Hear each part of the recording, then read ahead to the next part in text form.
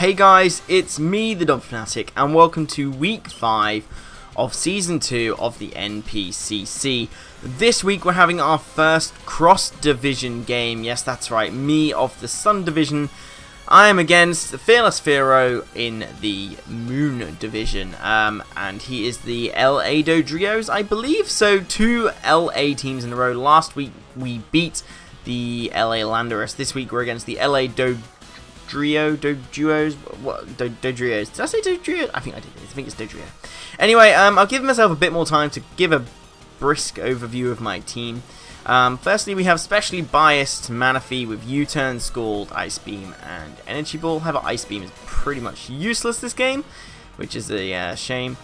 Specially defensive Skarmory with Iron Head, Rock Tomb, Roost, and I think it's Stealth Rock. Yeah, Stealth Rock. And Rock Tomb is there just to slow things down, basically. Also lets me do damage to Rotom Heat and slows down the Sneasel and the Acelgor, which could have been problems to my Mega Sceptile.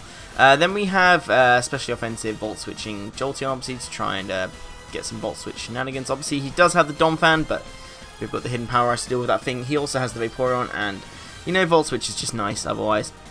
Then next we have Entei with Sacred Fire, Extreme Speed, Stone Edge, and Toxic. Toxic is for the obvious Vaporeon switch-ins. Next up we have fully physical Mega Sceptile, which is Leaf Blade, Dragon Claw, Earthquake, and Rock Slide. And then finally we have physically defensive Cofagrigus with Hidden Power Rock, Shadow Ball, Pain Split, Will-O-Wisp. That was pretty much there for the Mienshao and for the Staraptor, both of which could do some serious damage to my team, especially Staraptor, because what the heck's a switch into a Staraptor? Apart from apparently, I obviously have a switch into Staraptor, which is Cofagrigus. So, as you can see, he's got the Mega Diancie, Jirachi, Vaporeon, Sneasel, Rotom Heat, and Donphan. Pretty much the team I expected. Staraptor could have come in over any of their places. Rotom Heat was pretty much a dead cert, as was Donphan. Otherwise, I wasn't sure if he's going to bring Diancie, because I didn't bring Metagross. So I originally had it in for Manaphy, and I'm quite glad I swapped it in the end. So, turn 1 I overpredict, apparently. My opponent decides to stay in with his Donphan. I could have clicked Energy Ball, predicting the switch into Vaporeon. I could have clicked Scald and potentially kill this thing in 1, because obviously it does get the Sturdy, but the burn could have happened and taken this thing down. So this thing is going to be around and make itself a bit more of an issue than it could have actually ever been. Which is a shame, but he does get his rocks up, which confirms he is probably going to be physically defensive, and he's definitely not AV. So in comes my thingy, Cofagrigus, that's the one. I click Will-O-Wisp, the one thing which can't get burnt, he brings in, of course. Excuse me. I didn't really think I don't really have a switch into this thing, so I just kind of thought I'd stay in. Although I did expect him to go for Volt Switch, and I Pain Split and actually do more damage to myself than I do him, because I do nothing to him, so that's a good start. Anyway, I did get my leftovers, I am now burnt, and I still don't really have a switch in. I mean, I could predict the electric move, but if I bring in my Jolteon, he's then just going to click Overheat, and I can't do anything in return to this Rotom Heat. So I'm going to let him just Shadow Ball. I'm going to let him Volt Switch out, as he brings in Sneasel, which is very, very risky. Because if I'd have gone for the Will-O-Wisp expecting that, this Sneasel will be a lot less problematic. So now I have a big call to make. I know if he goes for Knockoff, I'm pretty much dead. If he goes for Pursuit, I can live. It also gives me Switch Initiative, so I kind of think, right, I'm going to switch. He's probably going to go for the Pursuit. I could have again have stayed in and gone for the Will-O-Wisp, but because Cofagrigus is super bulky, we can actually live that. And like I said, we do get our switch in. And we find out this is Life Orb Sneasel, which is slightly problematic because Ice Shard, you know. With this thing around, I can't really do lots of dangerous stuff with Sceptile. Turns out I could have probably actually bought Quick Attack over Dragon Claw this game, which could have helped maybe a little bit later on in the game. But we'll get to it. So I bring in Skarmory, which is just safe. He goes for Knockoff, which is risky. I could have just clicked Iron Head and killed that Sneasel there and then pretty much. But I clicked Stealth Rocks because I honestly didn't think he was going to stay in. And while his Diancie hasn't got Magic Bounce, you know, it's nice to just get your Stealth Rocks up. I know he has Donphan around, so baiting that thing back out would be nice. I'm going to use this turn to Roost because I was very confident he wasn't going to stay in, and he can't kill me unless he gets a crit, probably. So I'm going to restart. I need this thing as healthy as possible, as you will see later on. So I'm pretty much at max health now. I haven't got my leftovers, but that's not a problem. I'd rather have this knocked off than anything else because it can heal itself. So I do switch out here because I can't touch this Donphan. Iron Head and Rock Tomb, my only offensive moves. So I did bring in Little Blue because I'm fully expecting him to go for the Rapid Spin. I could have, and probably should have honestly, gone into Cofagrigus to block the spin. I mean, I'm pretty sure Cofagrigus dies to rocks now. I don't have any way of removing it. So it would have prevented the Rapid Spin, and then I could have brought Manaphy in. But he would have been at full health, I believe. So I wouldn't have been able to kill him, and he would probably be guaranteed a Rapid Spin still. So I click Energy Ball here because it's going to do super effective damage. And I was honestly expecting a Vaporeon switch in. He does not do that. He stays in and clicks EQ, and that does just under a half to Manaphy, and after leftovers we're back over half, so about 40% maybe. Now I'm very much expecting him to switch into Jirachi at this point, because it switches in, and I'm fully expecting it to be Choice Scarf Jirachi, because that's exactly what my opponent bought last week, because, you know, it does pretty well against Mega Sceptile, so. I click U-turn, and he stays in. I could have killed this Donphan, but again, I overplay and it stays in. So now I have to sacrifice my old man Tut, which isn't the worst thing in the world. But we do go down to an early 6-5 disadvantage, so that's never fun. And this Donphan is just kind of chilling at about 30% maybe, and I've done my calcs and I'm like, right, Shadow Ball will kill this thing now. And I'm going to click Shadow Ball expecting him to go into his Jirachi. Which he doesn't do. He makes the play which I didn't even consider, and I don't know why. He goes into Rotom Heat. So Shadow Ball is going to do literally like 15% maybe. I don't know if this is specially defensive. I'm pretty sure it is specially defensive Rotom Heat. But I'm going to Volt Switch out because, you know, keeping this thing around would be nice for the Vaporeon. I do have my physically defensive Sceptile, physically offensive Sceptile, but I'm pretty sure it's a specially defensive Vaporeon, so I'm thinking Leaf Blade would do good damage to that.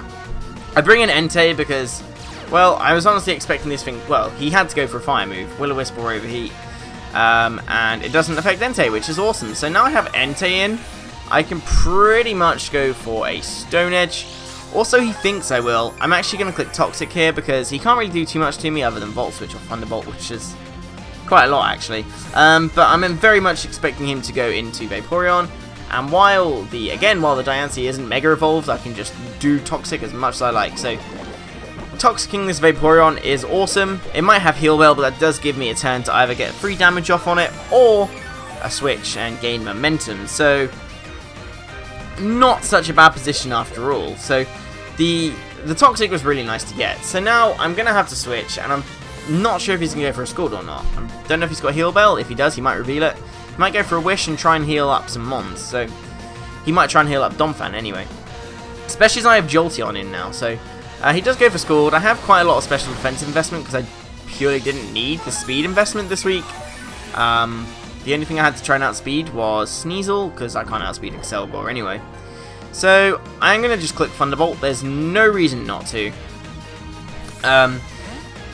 Because if he brings in Donphan, I will just click Hidden Power Ice. I will just make the straight up obvious play next time. I mean, it's not obvious I have it, because last time I clicked Shadow Ball.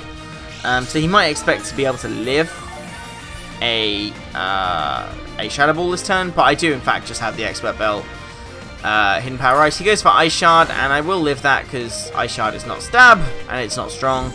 And we get off a Hidden Power Ice, and Donphan goes down. So we're now at 5-5, but Manaphy's at half health. Jolteon's pretty much dead, so we are in a pretty sticky situation. In comes Pinky the Sneasel, and I don't have my rocks up anymore because Donphan did manage to get a Rapid Spin off earlier on in the game, so this is my chance to pretty much get my rocks up now. Skarmory's a very safe switch into this thing now, purely because he knocked me off already, it won't be doing much damage. He's losing Life Orb. Obviously I can hit him super effective and kill him at this range. Even without any attack investment, Sneasel is that frail. But I do want to get my rocks up because he still has Sneasel weak to rocks. He still has this thing weak to rocks. This thing only has leftovers as recovery. So if I can get Manaphy in on this thing, it's forcing switches. This thing isn't going to be around for much longer. So I could have Rock Tombed there expecting this. but that's not really going to do me any good at this point in the game. I am going to switch out into Jolteon and sack it off, just in case he wanted to go for an electric type move, but he doesn't. He goes for the overheat, which is perfect, because it gives me a free switch into my Entei. And the way I bring it in pretty much confirms I have Stone Edge. I mean, why wouldn't I have Stone Edge? It's my best option to hit Vaporeon. It's super effective against Rotom Heat. My Entei is kind of a free switch in to the Diancie, purely because I don't have Iron Head. I couldn't fit Iron Head on, otherwise Vaporeon just straight up stops me. So, I do bring this thing in, and I'm going to go for Stone Edge, because even if it's physically defensive Vaporeon, it's going to be doing nice damage along with Toxic and Stealth Rocks, and that is exactly what comes in. He could have brought in the Diancie there, to be honest. It would have been a safe switch into Mega Diancie. It would have made things a lot easier for him, but he decides to go straight into Vaporeon, which is cool. I don't think... he couldn't have been expecting Fire move. This must be his best thing for it. Now Donphan's gone. And I guess he probably didn't want to risk the fact that, you know, if I did go for Sacred Fire, his Diancie would get burnt, because Diamond Storm wouldn't do anything then. So, I can't stay in. Stone Edge won't kill unless I get a crit, and I don't want to take a Scald. Now, this is a pivotal turn. I had to risk this switch. He was either going to go for a Wish, or if he goes for Scald, I just have to pray to God he doesn't get the burn. If he got the burn, I lose. If he doesn't get the burn... if I don't get burned, I have a very good chance now, because I can Mega Evolve my Sceptile for free, and this was my only opportunity to get my Sceptile to Mega Evolve now, because if he had his Diancie Mega Evolve before I Mega Evolve my Sceptile, he'd outspeed me, and Jirachi is Scarfed, so I can't do that unless he locks himself into an electric move, so I had to go for this. He doesn't protect, which means he probably doesn't even have it. I go for Leaf Blade, and this thing is dead. Even if it's physically defensive, it was going to die. And that thing goes down. So physically offensive Mega Sceptile is doing work yet again. Now, in comes the Jirachi. That screams Ice Punch. Scarf. It's one I faced last time. It's one I'm probably facing again. So I'm going to Lil Blue, because Lil Blue is probably the most expendable thing to me now. Now I have my Mega Evolution up. I outspeed everything on his team other than Sneasel's Ice Shard. So if I can get rid of Sneasel, that's fantastic. He goes for Hidden Power Ice though, which is... it just made me just like... the grin on my face was like huge, because it makes things so much easier for me to deal with, knowing this thing is special and it's Choice Scarf. So in comes the Rotom Heat. I'm just going to go straight for Scald. There is absolutely no reason for me not to. Burning anything would be nice. That's about 60% maybe. This Rotom Heat is definitely specially defensive, otherwise it would have done more. I have max special attack. But if he wants to... I mean, he hasn't got a switch in for this Manaphy Scald anymore. He has Sneasel, which will die to Rocks and Scald. He has Diancie, which will not appreciate it. And he has... what's his other mon? What else does he have left? Oh, Jirachi, which, while special, still wouldn't like a burn. So we're now at 3-all, I believe. Manaphy's... oh no, I still have Entei left. In comes Pinky. Now, I kind of think Manaphy at this point is probably the least expendable thing, or the most expendable thing, sorry. He does go for the knockoff, and I'm pretty sure it does take out Manaphy, because I'm not physically defensive, I am offensive. And this thing is now in range to the point where he goes, if he switches, he dies to Stealth Rock, and I make it... at the point I was like, oh, I've just choked. I mean, I've been at disadvantage pretty much the whole game. And now I've pretty much choked this away. I thought. He goes for Ice Shard though. I clicked Sacred Fire because I thought Extreme Speed is too obvious. It's such a free switch into Diancie. If I'm going to hit this Diancie, I'm at least going to try and get a burn on it. So, the Sneasel goes down, which is fine. And now in comes the Diancie. So... I've already played my Sceptile risky in the fact that I didn't get a burn from a Scald from the Vaporeon. That was huge. Now I'm expecting him to protect here because I outspeed him, and if I have Iron Head, this thing just dies. So I'm really expecting him to click Protect. It's that or Diamond Storm. He doesn't know if I have Iron Head yet. I haven't revealed it. I have Stone Edge, Toxic, Extreme... I mean, he doesn't know if I have Extreme Speed yet. Or Sacred Fire for that matter. So he does Mega Evolve when I get switched into my Sceptile, and here I'm just hoping he clicks Protect, click Protect, click Protect. He clicks Protect. And at this point, it's a roll. This is a roll. If this roll had not gone my way, this would have been a lot harder. But his Diancie goes down to the Earthquake. Leaf Blade is a guaranteed one-hit KO. But I didn't want to play games with that Jirachi around. And now all he has is Scarf Jirachi. He has to lock himself into something again. This is a repeat of exactly what happened last week now. He goes for Hidden Power Ice. I'm happy to let Sceptile die at this point. Because him knowing that he's locked himself into Hidden Power Ice means I can go into either my... I have Entei left? Do I have Entei left? Yeah, I have Entei left.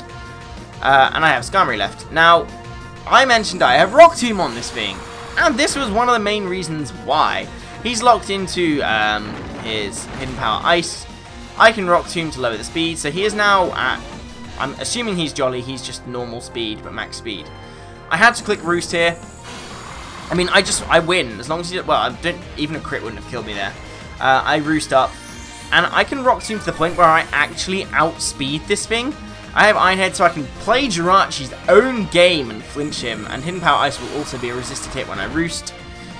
Which is lovely because, you know, still resist Ice. So I'm going to Roost again, get myself up to max health just to pretty much secure the win for me. Because this Jirachi can't do anything. If this was Expert Belt, I mean, it wouldn't matter too much because, you know, Sceptile's Earthquake would have done a lot of damage. And then I could Iron Head, and then I could Extreme Speed, and it would probably take this thing out. But this guy's now at -1 speed, effectively, with the Choice Scarf on. I still don't know if Entei can outspeed it, though. No, I think Entei can outspeed at this point, because I'm not fully speed invested. I just went for a third one to make sure.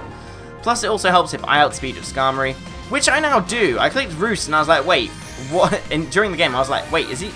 How am I going first? And I was like, oh yeah, I've got 3 Rock Tombs off, so I'm actually outspeeding this thing now, which means Hidden Power Ice literally does nothing. 15 damage. And I can now play Jirachi at its own game. I can just click Iron Head, which does about 10% each time. Going for them flinches, I don't get the flinch. It's 30% chance, I don't get the flinch. It's Jirachi. I go for the Iron Head again, because, you know, it's what I have to do. And I do get the flinch this time, so I'm like, haha, Jirachi, you're losing to your own game now. So I'm going for the Iron Head again. Does a good damage, because I get a crit this time. I'm like, yes, Skarmory, you are just haxing out this Jirachi, like you should. I'm now at the point where I can just Iron Head and win. I don't even need to Roost up. 1 more Iron Head should... 2 more Iron Heads will kill. I know Iron Head can't miss. I can't remember if I go for another Roost or not here. But I think I don't bother because... Oh, I do. Just play it safe. Because even if I do Iron Head and don't kill it, I still have my Entei with my Extreme Speed intact, and I'm Leftovers. So because of the Leftovers, I would have enough health to actually live the Stealth Rock switch in. And after this mini stall... I mean, it's not really a stall fest. It's just, you know, ensuring my survival, playing for differential. I only get 1 flinch on this thing, which made me really sad because it's a Jirachi, and I would really have liked to have played Jirachi at its own game. But I can finally now go for Iron Head once again and kill Jirachi, and that is the game. So we do get the 2-0 win. Mega Sceptile doing the work again. Physically offensive. Sceptile just seems to catch opponents off guard. I'm not sure why. It's so good, as I proved last week and again this week. So, great game. Fearless Fearow, so I don't actually know his real name, so I feel a bit awkward when I don't know people's actual names, but that was the game. Hopefully you guys did enjoy this video. I hope you also enjoyed my new little intro I have at the front of my League Battle videos anyway. Make sure you leave some comments on what you thought about the sets and the games, like if you did enjoy the video. And I will see you next week. I don't know who my opponent is. Do I have the spreadsheet open? I do not, so I can't tell you who I have, so... I will see you guys next week for whoever I have. See you later. Bye.